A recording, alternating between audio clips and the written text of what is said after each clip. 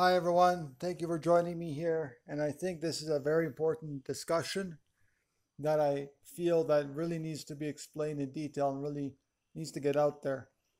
Now, this is again about the topic of makeup, particularly makeup, but also pertaining to tattoos or piercings.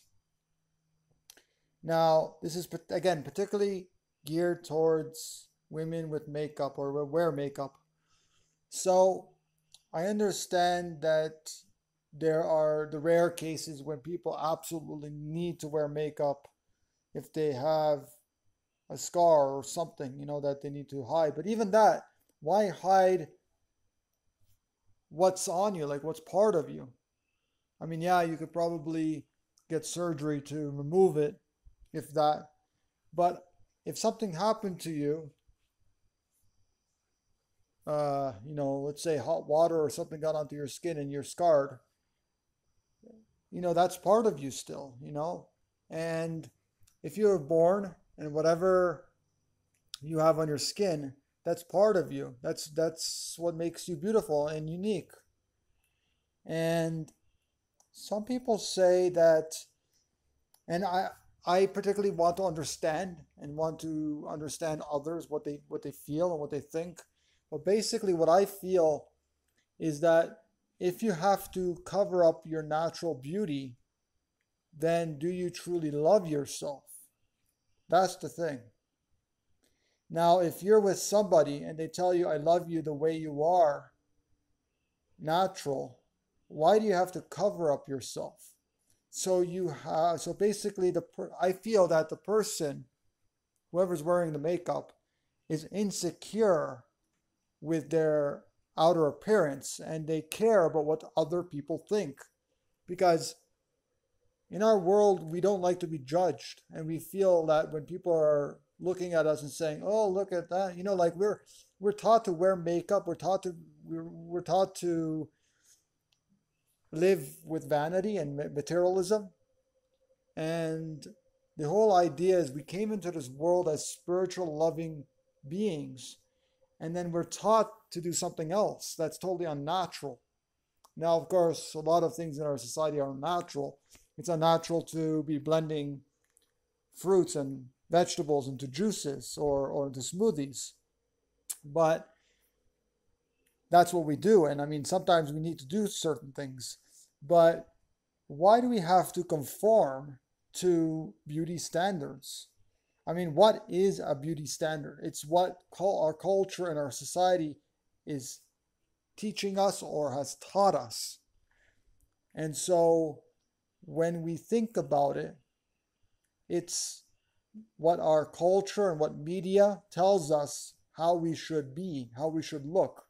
So if we don't look a certain way, and if we think that people think that we look, ugly or something, I mean, no one looks ugly. We all not have unique natural beauty within us, and within us, on the inner, and also on the outer. And so I believe everyone is beautiful in their own way. No one is ugly, and no one needs stuff to cover themselves, cover their natural beauty. Because there will be someone out there that will love you for who you are, not who society makes you out to be. So why put things and destroy your precious body that you absolutely don't need? Oh, I like to wear these things, or like, oh, you're judging women or something like that. It's like, no, I'm not judging anyone. But it's particularly, I don't like at all when women wear makeup. I mean, of course, yes, there is the odd, blush or odd this or odd that may, you know, make the person look, I don't know, it just may like touch up or may make the person look a little bit more whatever. But you understand, the thing is also has to do with overall health. So the way our skin looks is overall how we take care of ourselves, how we eat, if we're eating properly, if we're eating what comes from nature, uncooked,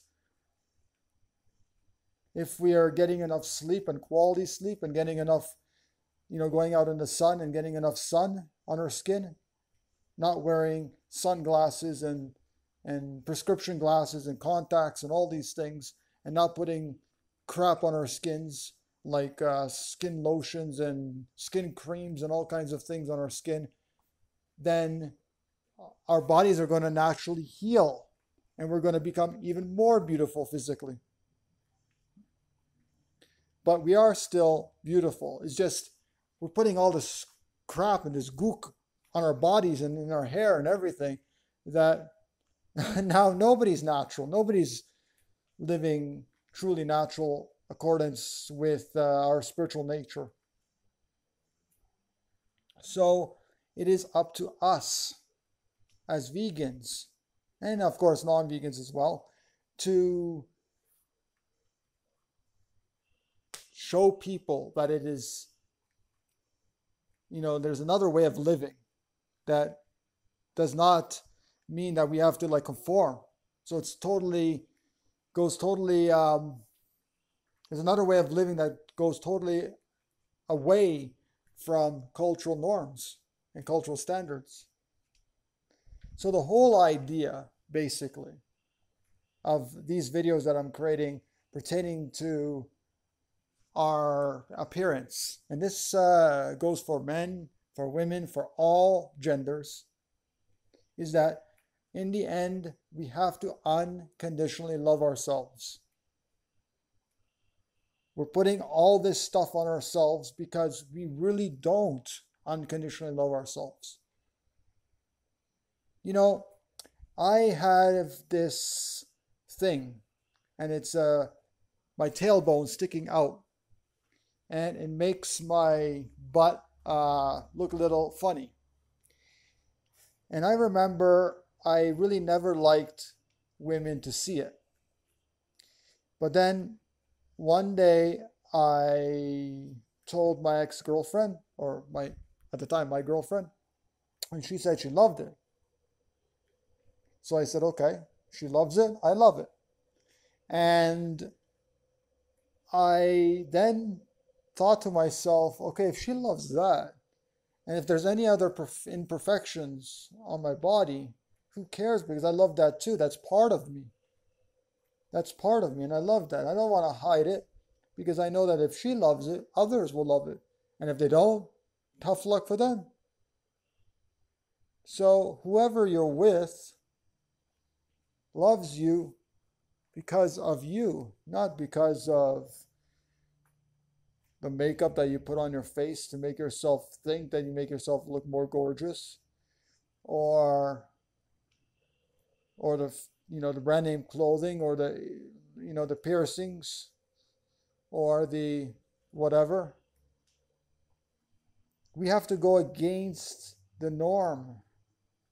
We're conditioned by our culture to believe this is what beauty is. We need to put makeup, we need to put this, we need to put that. And over time, we think that it's normal, natural, necessary to be putting these things on. Just like eating animals. It's normal, natural, necessary to be eating animal foods. And yeah, that's what we believe. And it's like that with everything. Girls and women think that they need to get their ears pierced, or other parts of the body pierced. And then on top of that, we kind of think like, oh, I want to get this, and I want to get this on my body, and I want to do that, and so forth. And we conform to a lot of different things. We conform to so many things. We conform to shaving our armpits. We conform to shaving our pubic hair down there. We conform to putting makeup. We conform to putting earrings and nose rings and tattoos and all these things that in the end, why are we doing these things to our body? And people think that I'm judging. And it's not judging at all. It's not judging at all. I'm trying to understand, first of all, why people are doing this. And I feel that they're doing this because they don't unconditionally love themselves. And I feel that that's really true. And even if they feel they do love themselves, they don't. Like, why would you have to cover up all that natural beauty? Why would you have to cover up all the natural beauty with tattoos and things that hide our natural beauty? This absolutely does not make any sense. And that is why I'm speaking out against doing these things to harm the body. And don't forget that we're all interconnected. We're all interconnected. And when we harm ourselves, we harm everyone. And that is why I explicitly come out against doing anything to our bodies unless it's absolutely necessary.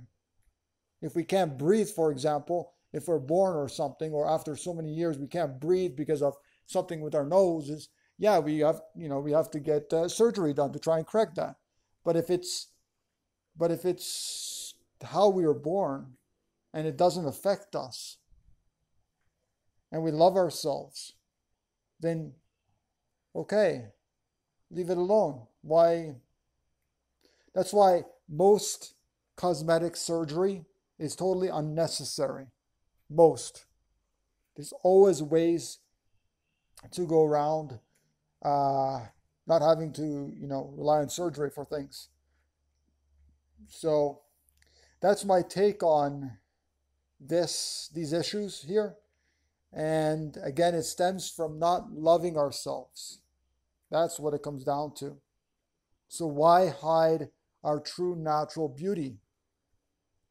And also don't forget that it's because we're hiding, we're covering up and we're hiding our body because we don't love ourselves. That's basically how it is. That's just basically how it is. So if anybody has anything they want to add, any tips or any comments down below, please do not post any really critical or harsh comments down below. Please be loving and caring. And thank you for listening or watching. And don't forget to like this video, share it around to all your friends and family if you found it useful, and anybody you know that will find it useful. And what else? Don't forget to subscribe to the YouTube channel and to my email newsletter. And that's about it, everyone. And don't forget to get my books, please. I have them available online for free. My book, The Journey, is available for free. The audiobooks, The Lost Love and Return to the Gentle Sea for the Love That Lives in Everyone, are available as audiobooks for free on YouTube. So check those out. If you really do want to support my work and for me continuing to create these videos and create Peaceful Village and write some more books and things like that, don't forget to support me as well by buying my books and giving them to people for holidays and celebrations and things like that. Thanks for watching. I'll see you soon, everybody. Bye-bye.